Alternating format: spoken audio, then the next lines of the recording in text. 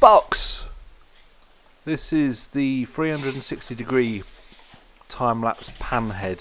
It's actually called a pan and tilt head, but I don't see where the tilt bit comes. It's for your GoPro action cam. Comes with a little tripod and a holder for your smartphone. Always exciting. Always exciting opening a new box. Here's the paperwork. Tells you how to operate it, which it's not rocket science. It's, you know, there's the phone holder. It's on springs, so you just pull it apart, put your phone in, and it grabs hold of it.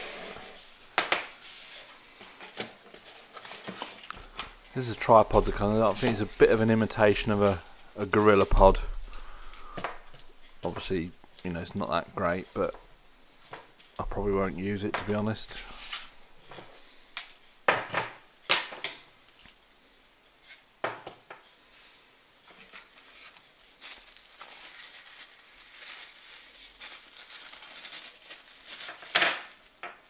Here's the adapter for the phone holder, and you know, it's GoPro fitment, so any action cam will fit on it.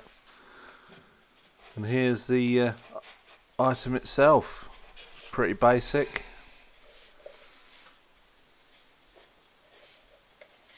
There's stabiliser feet if you want to just use it on its own.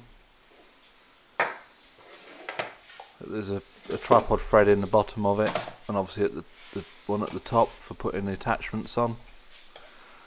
Marks all the way around it. 60 minutes is all the way around. 30 minutes is, you know, 180 degrees. 15 minutes is 90 degrees. And you just wind it round to whichever one you want, and away it goes. And so there's the tripod mount in the bottom. I'd probably use my big tripods for this, or just set it on the table.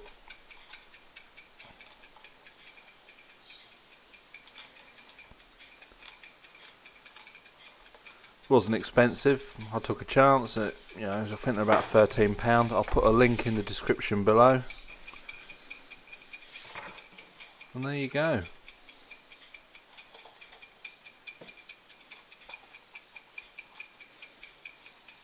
And hopefully it'll take time-lapse to the next level.